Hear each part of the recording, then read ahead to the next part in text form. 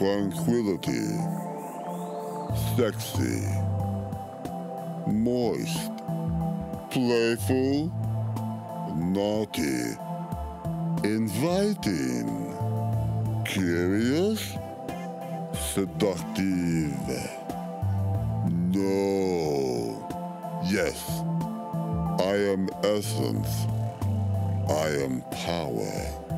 I am Bobby, the true eighth wonder of the world. Giant by Andre.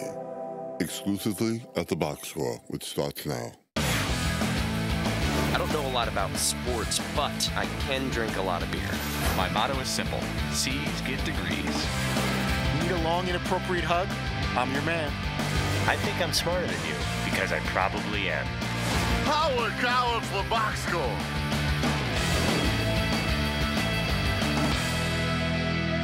Hello and welcome to the Box Score. I'm Brock in Los Angeles, joined by the Danettes in Milford, Connecticut. Guys, the NBA Finals saw Steph Curry and the Warriors one game closer to winning it all. McLovin, are we setting our eyes upon the newest big rivalry in the NBA? God, I don't even think of Curry-LeBron as the rivalry. I felt like it was Dellavedova and Curry going head-to-head. They're just so different. I haven't seen that storyline at all. Well, you've got to think, though, I hadn't thought about it before. If Kyrie comes back, Love, whether he does or not, you would be kind of, wouldn't be that surprising to have these two teams back. I think Golden State's going to have a tougher time getting back next year than the Cavs will, because they got Durant back, healthy, you assume. And then, you know, the West is just tougher. Yeah, that's a good point. Thank you. Well, if you want that point made by a sports writer, you have to go to Tim Kawakami. And of course, he joined the show today and told us what we need to expect in Game 6.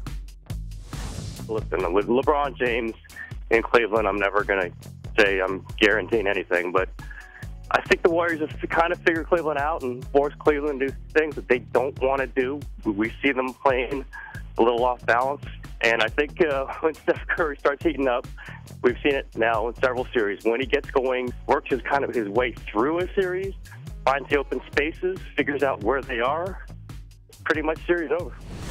God, was it good to have Tim back on, huh? Yeah. It's been a little while, even though we talk not about him, but we mention him often. Well, I mean... But we don't have him on as much as, frankly, I think we should, given his versatility. We had him on when the Giants win the World Series. Sure. But the Raiders have been down. You know, you go through the teams. Man, if the football. Sharks were just... I think we did an Alden Smith hit with him one time. Yeah. And then it's been a while, though. It's just the best, man. It's a good day when you can have Tim Kawakami on. Sure. We'll wait for the San Jose Spartans to do something big, get him back on. LeBron sort of turned some heads when he told the world what they already know, that he is the greatest player on the planet. Paulie, why do people have such a problem with this? Well, you know, I kind of agree. You don't say that about yourself when it was kind of out of place and weird. The funny thing is he's 100% right, which is interesting. But it kind of came out of nowhere. But then it was a really stupid question. I listened to the question about 6 times today, and it left LeBron nowhere to go, because he can't say, I'm better and more confident now because I don't have my 2 star players with me, because then he's just completely slamming those two guys. You guys are consistently rip people for boring questions, like the normal questions. At least he tried something totally different, and as Seton pointed out, it was effective because he got a good answer. Yeah, you could say I'm confident in my abilities. There's so many different things he could have said without him feeling a need to declare I'm the best in the world. I'm not upset with him or anything like that he said it, because again, he's right, and it's not a big deal. It's a stupid press conference answer that means nothing. I like LeBron pushing back a little bit against the media, because he does I think that he gets roughed up unfairly. Yeah, for like really dumb stuff, and he is sort of forgotten in a weird way about how great he is. The fact that he finished 3rd in the MVP race is crazy. I mean, because he's the best player on the planet, and I like that he sort of reminded the media just once by saying, by the way, don't forget, I am the greatest right now, so. Deal with that. Hey, Fritzy, you were one of the people that had a problem with LeBron's self-confidence. Who's better at their job, LeBron at basketball or you at booking? Oh, snap. I'll give it to LeBron at basketball, but again, it's the kind of thing it's for other people to say. We've had many guests on the show, and Dan has been able to get a few of them to make a definitive answer as to who's the best at something, or or who can beat up who, and all kinds of fun things like that. But ultimately, there's a line between confidence and arrogance, and when it comes to like who's the best at something, I think it's better left said to others to judge that than for you to feel feel a need to declare that. To me, it sounds like the more you you brag about yourself, the more insecure you are, the more you're actually questioning how good you are at something. Sing the song like Maria in Sound of Music. You know, Todd, you're the real finals MVP anyway, because I don't believe I heard this guy on Mike and Mike this morning. Tim Kawakami! Yeah, huh?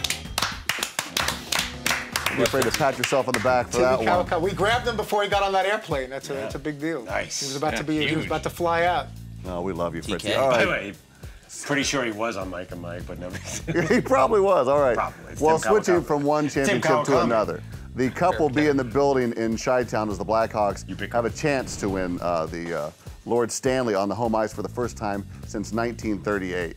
Now, Seton, would you rather score the winning goal in overtime for your team or play a small role on the Patriots' Super Bowl victory?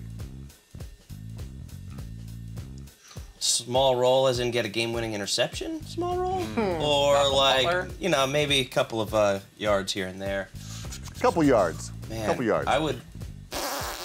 No, I'd rather score the game-winning goal. Absolutely, you're a legend immediately, no question. Patrick Kane. No argument here. All right, I'd rather be on the box score than win the Super Bowl, that's for sure. All right, stay with us. We're going to talk some baseball. Fun fact, Babe Ruth's first car, the Ram 1500 Eco Diesel. That is absolutely true. Any truck can tow a boat, any truck can climb a hill, but not everybody can drag the old Babe over to grab some cigars and hot dogs. Get some showgirls, too. It's the truck that gets it done. Get more facts at ramtrucks.com. Guts Glory, Ram.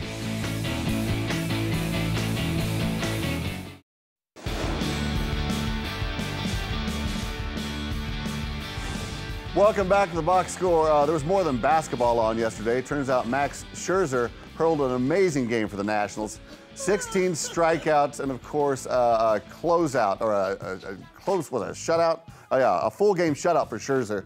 Fritzy, would you rather have hurled that Scherzer game or thrown a no-hitter with, say, 7 strikeouts? Got to go. I think ultimately the no-hitter. You know, the 16 strikeouts are nice, but as far as the record books and being part of a select company to feel like you really had one of the great performances in the history of baseball, I think you got to go. It's funny because, and I agree with Fritzy, I'd probably do the same thing, but you'd rather take the perceived better outing than the actual better outing. 16 strikeouts is way better. But 16K, I guess for me, if 16Ks was like the record or something, and you didn't have like a No, club that I'm had agreeing with you. 19 or I'm saying 20. is that Max Scherzer had a better outing than the no-hitter the kid had the other day. Yeah, no question. You know, but it's not historical. It doesn't put him on any piece of paper. Yes, it's like you want to be able to say that you threw a no-hitter, or to see the list of no-hitters all time in some book somewhere. I think Kerry Wood had 20 strikeouts in the game, but he gave up 4 hits, walked a few guys, so it's not in any record book except for I think he's tied the most strikeouts. Absolutely. Well, Angels pitcher and friend of the show, C.J. Wilson, called in to talk baseball, but baseball was the furthest thing from one Danette's mind. Who do you think Jon Snow's real parents are?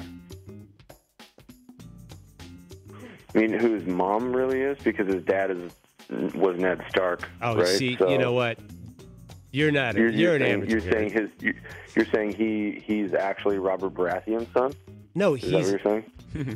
He's Lyanna Stark and Rhaegar Targaryen's son, is the internet theory, that he's really royalty and that he was never Ned's son. Have you ever heard that theory? I mean, I don't read the Game of Thrones message boards, so. Oh! Yeah! It was so great. He apparently there's a difference here between Game of Thrones fans, like where there's like the dude who's like a star pitcher and married to a supermodel Game of Thrones fan. And then there's the turtle, what'd you call it, a nerd black hole? Yeah, I was like, internet, get me out of on this message nerd black boards, hole. Yeah. reading theories But about what's really going on in the Fritzy hands me TV the phone show. afterwards, and he's like, all right, so tell me this theory and break it down slowly for me. So he just sort of big-timed me on air and made me look like an idiot. That's like, he's like star quarterback. He's still going to let you know I'm the star pitcher still. Yeah. Just to remind you. Sorry, I'm not on And he internet wasn't message humouring you. He was boards. genuinely having a No, like after the show, conversation. he's like, all right, break it down for me, buddy. During the show, he gave me nothing. He reinforced all you guys making fun of me for Game of Thrones, like nerdy is. By the way, Wilson- him discussing that show is not far off from the way I talk about it. Gargoyles and stuff. He's like, well, the Sons of Harpies are doing whatever. I'm like, oh my God, it When really he is went, like that. even when he went Sons of Harpy on you, I was like, wow, he's really nerding out What right a now. geek. Yeah. I was like, dude, get a life. Well, Wilson tried to shake off Perloff and get back to the interview, but as expected, McLovin ignited the nerd chatter as we bring you this. A Box Score exclusive. Thanks again for taking the time. Let me put on Andrew for 1 second. Hang on. Hey, sorry I went to the next level with my question there. But you got to read on the internet. It's an interesting theory. I know it was the son of the king who Jamie Lannister killed. He had run away with Ned Stark's sister, and the rumor is that they had a baby that Ned hid from everybody by pretending he was his bastard son. I know. Well, people think the TV show they cast a guy with dark hair, but the book it's not that clear that he has such dark hair. So you're right. That's the main problem right there. I've spent many nights awake worrying about that very fact. You know, if you think about it, C.J. Wilson works for 3 hours once every 5 to 6 days. Otherwise, he doesn't have a lot to do. I mean, he's got to keep in shape and stuff. So I understand he's got other interests. He's got a lot of time. Imagine if we worked basically 1 show a week, and then we had 4 to 5 days to prepare for our next show and just keep loose. We would watch a lot of TV. We'd watch a lot. We watch a lot I watch of TV a lot now. right now. I just watched a movie before the box score. Yeah. McLovin, I'd assume you would rank yourself as a 10 on the Game of Thrones knowledge. Is Wilson legit? He's super legit on the TV side. He's decided not to ruin the TV experience by reading the book. So he knows the TV show better than me. He's pretty legit in that sense. All right, well, thank God the Game of Thrones season is over. I can't take this anymore. Coming up, we will fill you in on the weekend's events, all non-dragon related.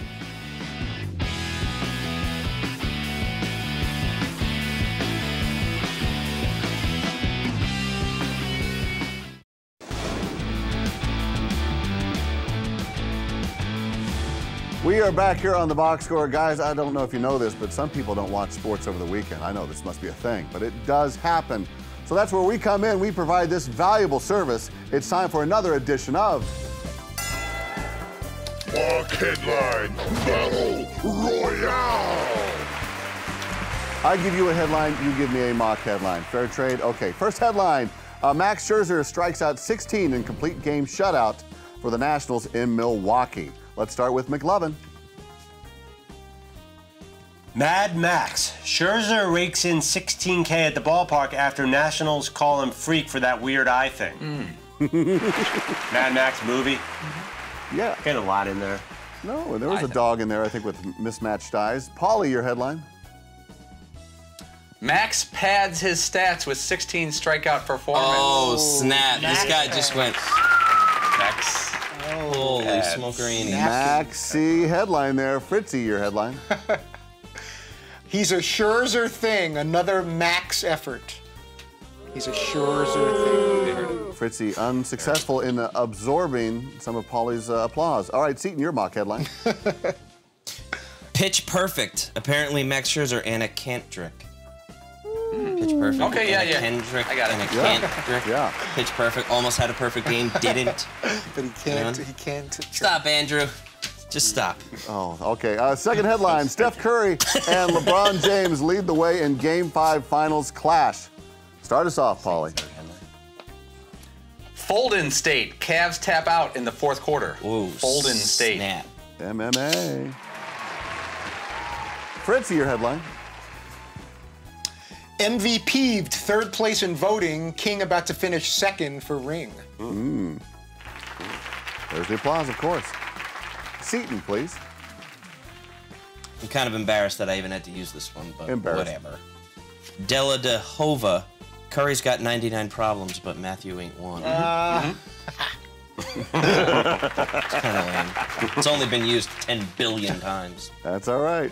McLovin. But I have a sort of a modification of Fritzy's. MVPness. Remember when that was a big story? Just saying. Topical. MVPness. That's a little bit on the head. Our third headline. Whoa. Indy my goodness Park. That was an immature gracious. humor That- where you idiots over there like. Idiots. You idiots over there. I don't know. Oh, and they boo again. Come on, people. Our third headline, Inby Park regains top ranking after winning third straight Women's PGA Championship. We will start with Paulie. Unbelievable. Park wins another PGA title. All right. Kinda obvious. All right. Kind of. Very nice. Seton, your headline. All right. Pollen haters. NB Stings competition. PGA wants park closed. Pollinator. Pollen hater.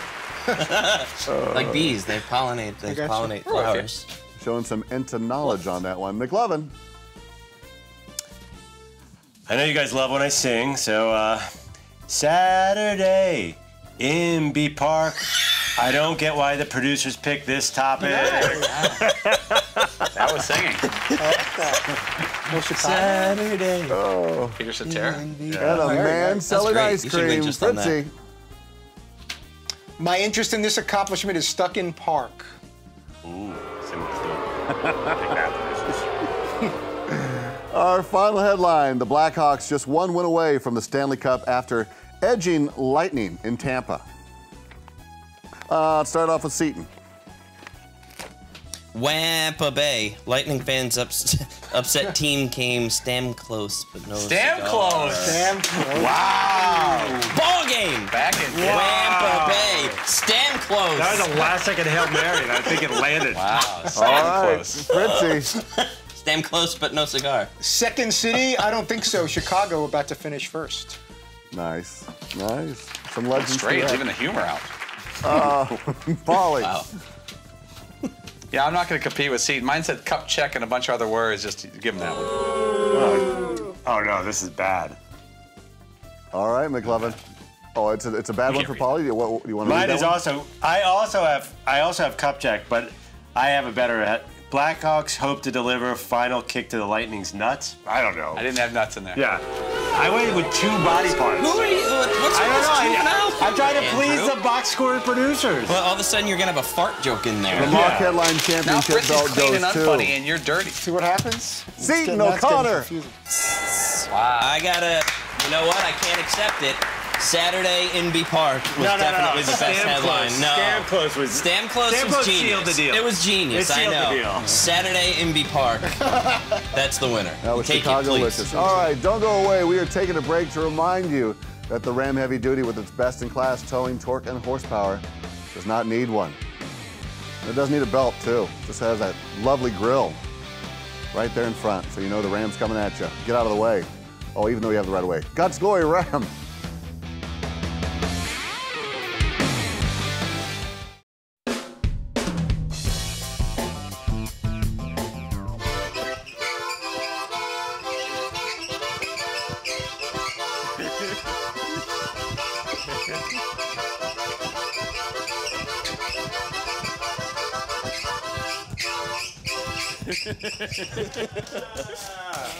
That was good. Thank you. Oh, that is beautiful. We are closing up shop here at the Box Score Saloon. Last night before the NBA Finals, Hetfield and the other guy from Metallica came out there and played the national anthem in front of their home crowd. Seton, how would you rate the performance? Hetfeld. Hetfield. That was rad. It was awesome. 10 out of 10. And the other guy, Hetfeld, and the other guy. Oh my God. Well, I mean, It was great. It was really great. I got a question about it. You're a Metallica fan. I'm a Metallica fan. Lars Ulrich is one of the faces of Metallica, and usually whenever there's a camera, Lars is usually there. Usually chewing gum, too. Right. Now, why was Lars not invited to play? Did they just need 2 guitars? Is it too tough to set up a drum set? That's a good question. Because Lars is the face of Metallica as much as Hetfield is. He sure is. He sure is. What do you think? I don't know. I think they're sort of like, you know what? It's kind of a guitar thing right now. And why don't you go sit behind the kit there, sell some more art. Lars not happy trying to get Chewing him gum. on. Guy's a rampant gum chewer. Lars. All right, well, with so many styles of performers over the years, it's never a shock to see anyone playing the national anthem. But I will give you guys each a decade, and you will tell me who you would want to play the national anthem from that decade. They need to be formed in that decade or come to prominence in that decade. So we will start with Pauly. Any band in the 60s that you would like to play the national anthem? You know, I'm going to go late Doors, like the last few months of the Doors when the more like on-stage incidents we're having, like down in Miami, New Haven. I don't care the sporting event, you pick, but I want to see the Doors have an international incident during a sporting event as a producer. Oh, I like that. Seton, up next. Any band from the 70s? Well, I immediately went to 2 places. with the 70s, and I think most people would when you think of that era and great music. And I'm torn between either the Bee Gees or Debbie Boone. You Light Up My Life. You. National Anthem, Stanley Cup. That's what I want to see. I was assigned the 80s, so I will go NBA Finals. I will go with the Bengals. They will sing a mashup of the national anthem along with Eternal Flame and Manic Monday. And during the national anthem, I will have my right hand over my heart, but cannot vouch for the other hand. As good as it gets, right there. Yeah, Fritzy would have his right hand somewhere else. All right, a very good call. McLovin, you have, let's see, the 90s. Who do you have? Yeah, you know, like, I think Creed did perform at every sporting event in the 90s, so I'm going to go with Pearl Jam, and they're going to perform at the NBA Finals when the NBA returns to Seattle. Wow. Oh, To have Eddie Vedder there. Ed. And Soundgarden jumps out there, too, and it's just, what was that band they put together? When Soundgarden and Pearl Jam... Citizen the Dog? Yes. What about Citizen Dick? Get Citizen Dick to play. And Citizen Dick, who's huge. I think they're touring Belgium right now. Huge in Belgium. They come out, too. It's going to be the ultimate grunge reunion. Huge in Belgium. All right, Todd, you're choosing any band from the last 5 years. I'm gonna put Victoria Justice and Ariana Grande together, and they can sing whatever they want as long as they're wearing a little lingerie. They can sing whatever they want and do it at any stadium or arena of their choice. To Catch a Predator. All right. Please have a seat. Seat, let's go back to you. The best performance by a band that you've seen at a sporting event. You know what? I don't know, but I went to the Grammys once, and it was the year that Joe Strummer died, and I saw it was like Bruce Springsteen, Dave Grohl, Elvis Costello, and 5 other just like legendary musicians all do like a whole bunch of Clash songs, and that was pretty amazing. That was also the same year Simon and Garfunkel got back together for the same time. Wow. So, or for the first time rather. So that was pretty much like the coolest thing I've ever seen. I went to one that not even come close to topping that. It's kind of the opposite end of the spectrum. My sister went to Miami of Ohio, a little college in Oxford, Ohio, and it was the last game of the season. Ron Harper was the star of the basketball team. Oh, yeah. And at the end of the game, it was like Little Siblings Weekend. At the end of the game, like, stick around for a concert. I'm like, all right. And they start moving the stage. And Kool and the Gang played. I was like, oh, this is great. Late 80s, Kool and the Gang following Ron Harper. It was like a bar mitzvah broke out at a basketball game. It was awesome. Love it. For me, I actually did see Grover Washington Jr. play national anthem on the saxophone at the Sixers game. Dope. That's a guy who did Just the Two of Us. Oh my God. It's not quite Marvin Gaye at the Lakers, or was that the All-Star game, but it's the next best thing. Yeah, I saw Michael Jackson's, I guess it was the halftime show at the Bills-Cowboys game at the Rose Bowl in Pasadena. Wow. That's the big one. That was pretty awesome. I don't think there was a close second. That's tremendous. Unless you do New Kids on the Block. Where were you sitting? Were you on the field or were you in the skybox? No, I was pretty high. I was in a regular seat, but pretty high up. But yeah, Michael Jackson was big. I've only been to like 2 Super Bowls, and that was luckily one of the 2 that I was in attendance for. Well, I am just getting news from iTeam West that they have announced the national anthem singer for Game 6 tonight. Or no, tomorrow night. Here it is. Yes, Tim Kawakami. There. Yeah. TK. Wow. All right, Fritzy, who's on tomorrow? We will be in the New York City Man Cave. Jim Parsons, Jay Farrow, Jose Batista will be among the luminaries, all stopping by the Soho Studios in New York tomorrow with us. The Stack Show. We will all tune in. We are back with the Box Score tomorrow, same time, same channel, iTunes and Podcast One if you want the podcast. You too, man. Cheers. I don't know a lot about sports, but I can drink a lot of beer. My motto is simple. C's get degrees. Need a long, inappropriate hug? I'm your man. I think I'm smarter than you, because I probably am. Hey, thanks for watching the Box Score. Holy cow!